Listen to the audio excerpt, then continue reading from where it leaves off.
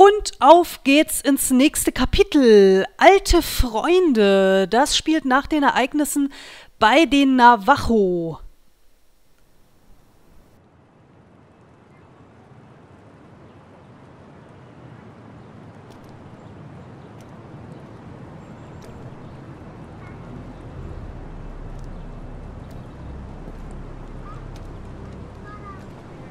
Jody, my little princess.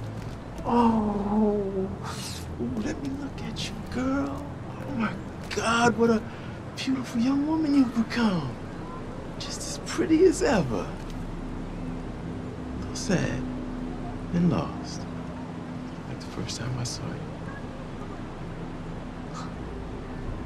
I can't even imagine how much I missed you. And how's Aiden? Oh, yeah. Good to see you too, buddy. Walk with me? Oh, yeah.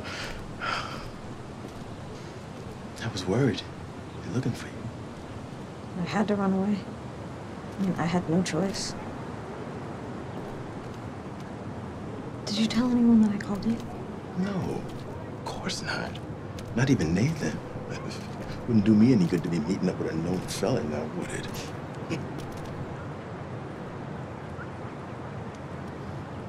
How's Nathan?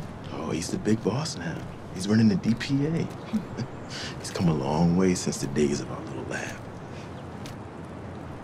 Have they made any progress on the info warp? Oh, they've sunk millions into developing a new condenser, the most powerful ever created. Of course, that was only possible once the Army got involved. What I talked to you about? Did you find out anything? On the day you were born, a woman named Norah Gray had a child in a DPA hospital. Her child was declared stillborn. Where is Norah now? She was interned in a psychiatric hospital just after she gave birth. According to her file, she should still be there now. My mother's locked up in a mental hospital. I'm sorry, Jody.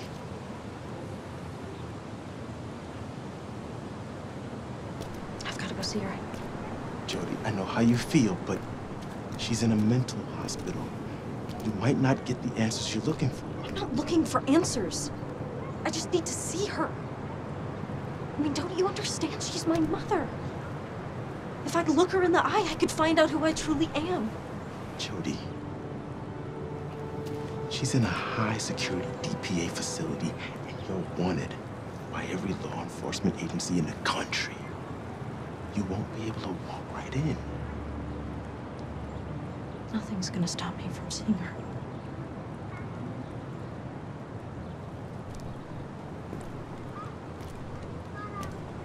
Look. You've taken a huge risk helping me. Thank you, Cole.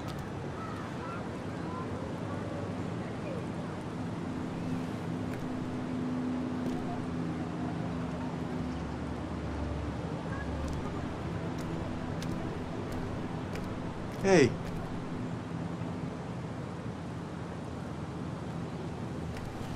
You didn't think I was gonna let you go alone, did you?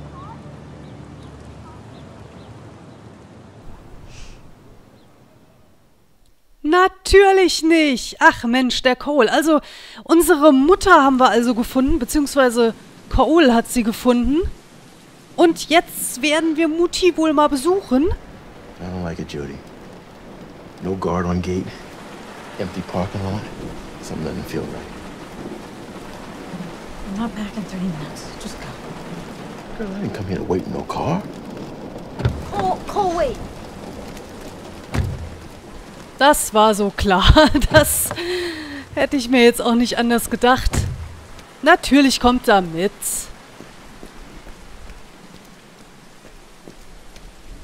Da bin ich ja mal gespannt. Wir wissen ja auch immer noch nicht, wer unser Vater ist. Also Mutter, okay, aber der Vater wurde auch noch nicht angesprochen. Try the polite approach. Gets him every time. Na, probieren wir es mal. Hey, I've come to see Norah Gray.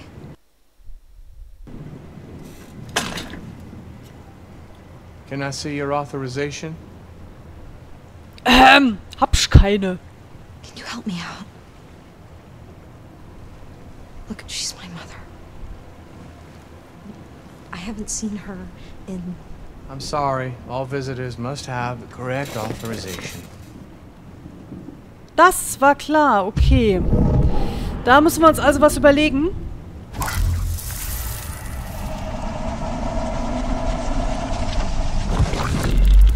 Aber Aiden hat's natürlich drauf. So, was kann er denn hier Hey, we don't know machen? what room she's in. I'll find out. Na, jetzt. Hallo? Ja, gut, jetzt will er. Komisch. Found her. Norah Gray, 7th floor, room 43. Okay. Muss ich mir das jetzt merken oder fahren wir da jetzt automatisch hin? So far, so good.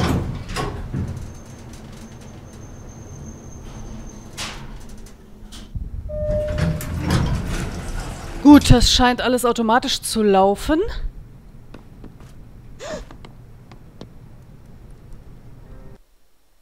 Oh, was ist denn los? Also jetzt hackt er gerade tierisch. What now? Aiden. Find a way to open that door. Ja, da haben wir doch schon eine Möglichkeit gefunden. Ja, okay. Den Typen müssen wir also auch erst wieder ablenken. Das kennen wir ja schon. Ja, das kennen wir ja schon von dem Scheichgedöse da und so. Oh, da haben wir aber mehrere Möglichkeiten.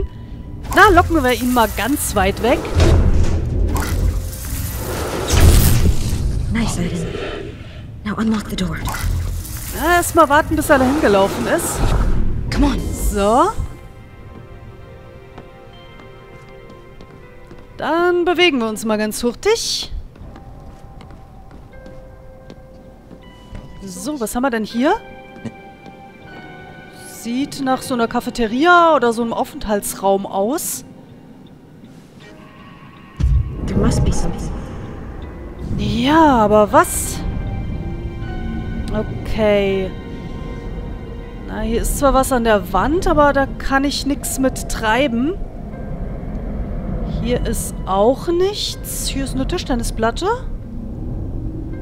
Aber auch sonst nicht sehr viel mehr. Oh, nein. Auf Videokameras möchte ich jetzt bitte nicht auftauchen. Das wäre jetzt nicht so prächtig. Ja. Schön. Und jetzt? Ah, da vorne sitzt doch einer. Der sieht interessant aus. Komm mal her, mein Freund. Shit. Okay, wir müssen ihn irgendwie... Ach, jetzt können wir die Stühle und Tische hier irgendwie bewegen. Jetzt müssen wir ihn so ein bisschen ranlocken.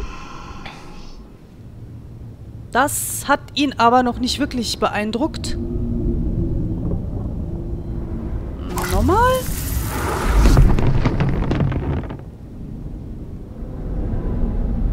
Immer noch nicht? Ja, hallo. Hey, Sie da. Aufwachen. Hier noch irgendwas treiben? Ein Alarm oder so? Aber die Stühle und Tische sind das Einzige, was ich bewegen kann.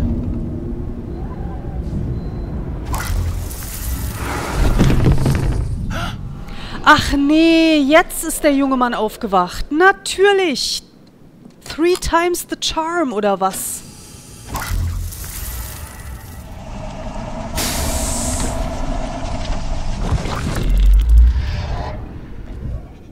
Haha. So, dann können wir mal hier aufmachen. Oh, ist aber nett. Okay. Das ist ja schon ein bisschen fies, sich da selber in die Wand zu stürzen. Boah, was sind wir? Was sind wir böse? So, die Karte sollten wir vielleicht mal mitnehmen. Die könnte uns noch nützlich werden.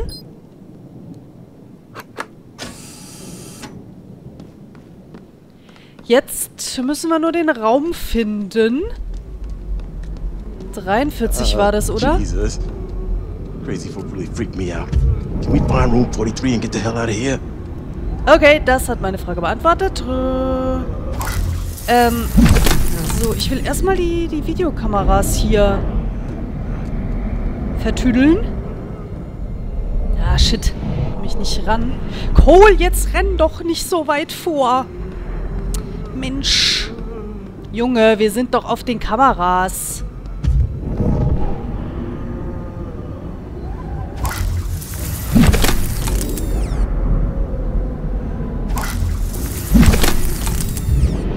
Ja, ist ja schon ziemlich mutig hier. Obwohl, die Kameras gucken jetzt alle nach da, wo wir eigentlich hinlaufen. Ich hoffe, die haben wir jetzt wirklich ausgeschaltet und die sind jetzt nicht noch an und zeichnen uns noch irgendwie lustig auf. Da haben wir die 40. Na, Kamera. Ich hasse das. Okay, ich glaube dir ja, dass du es gefunden hast. Nur das Problem sind doch die Kameras. Ich weiß jetzt nicht, ob das irgendwas bringt, wenn wir die... Ja, ob wir die jetzt wirklich kaputt machen müssen, aber ich mach's einfach mal. Sicher ist sicher.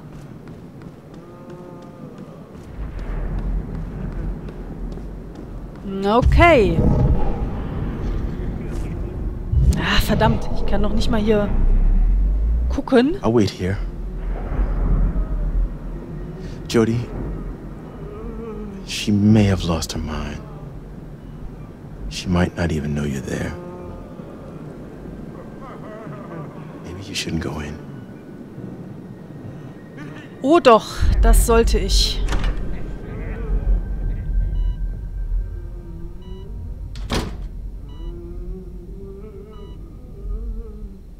Okay, ich glaube, wir haben sie gefunden. Das erinnert mich auch wieder total an Heavy Rain. Da gibt es ja auch eine Szene im Krankenhaus. Hallo. Okay, die ist irgendwie in einem Koma, katatonischer Zustand. Scheint gar nichts mitzubekommen. Your daughter.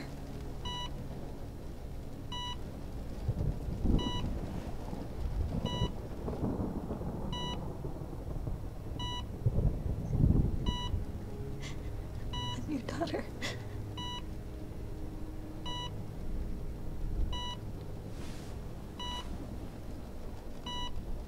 Help me, Aiden.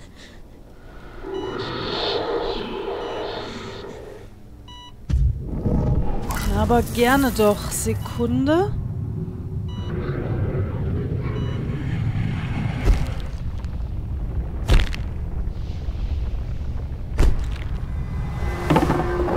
Well done, Norah. The mother and the father, both gifted.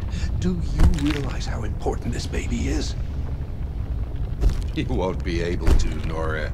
Let us take care of everything. It's for the best. You know that. That's my baby! Bring her back! I've changed my mind! I want my baby! Sedate her quickly. Please! Get the baby out of here. See her! Please let me see her! I want my child! Please She let may me develop see some her! special abilities. Let us know as soon as anything unusual happens. Increase the dose. Make sure she never regains consciousness. Boah, was für Drecksäcke. Das gibt's ja gar nicht. Und ihr beide Eltern waren begabt. It was my fault. Also ihr Vater war wohl auch jemand Besonderes.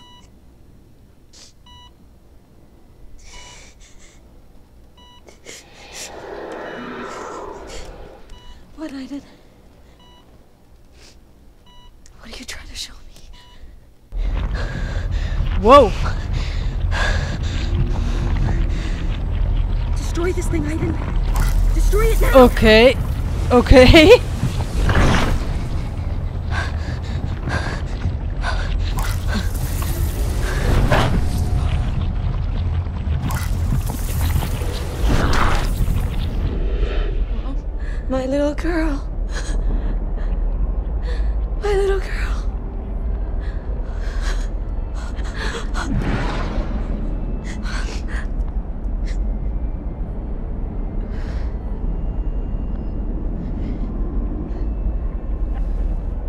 I was so afraid I would never see you again.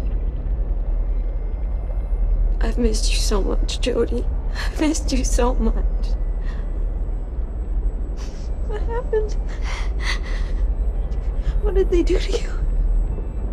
The drugs they gave me trapped me in this hell.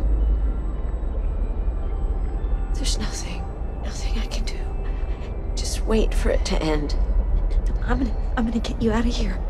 I'm gonna help you. It's too late, Jody. It's too late. I love you more than anything else in the world. Nothing will ever change that. Mom! Ah! Oh.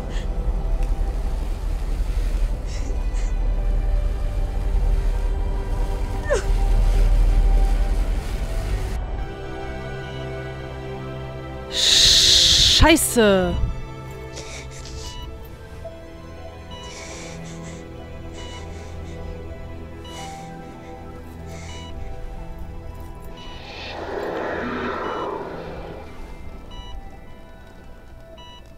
Okay.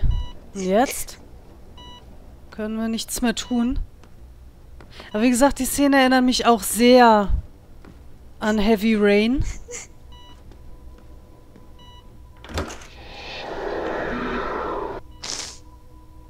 Okay, wir können also noch bleiben. Gucken, vielleicht kann ich mit Aiden noch irgendwas tun.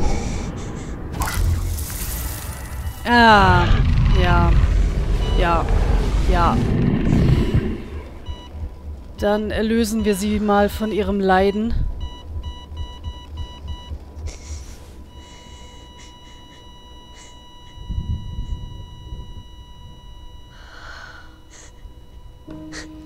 Okay, das ist scheiße, aber sie wäre sowieso nie wieder aufgewacht. I'll always be with you.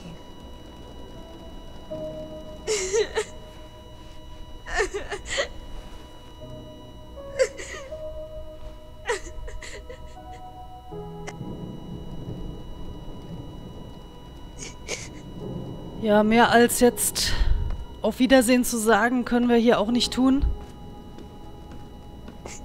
Fuck, jetzt haben wir sie gefunden und gleich schon wieder verloren.